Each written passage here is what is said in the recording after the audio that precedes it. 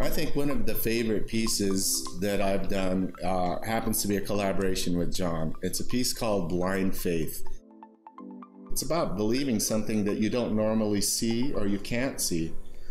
So he put these three figures on there with like a blindfold looking up, so as if to know that, yeah, there is something up there. And you can interpret it any way, but the way his figures were looking at it was like, I believe in something, and he's got a family with him.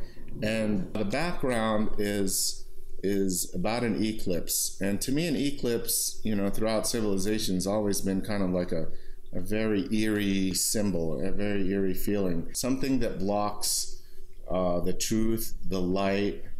And so any kind of darkness like that has an ominous feel to it. Well, the moment that the darkness is about to pass, there's an effect called the diamond ring effect. That first burst creates this beautiful little diamond and starts to shine and open up. Well, I like to think that the metaphor of the darkness covering the light is like not knowing the truth. And when the truth is finally revealed, then you get to know, okay, that's what was going on. All is about to be revealed. The light will be shown. I bet the blindfold will come off. But at that moment, blind faith is about believing something that you have no physical evidence of knowing that it exists or not.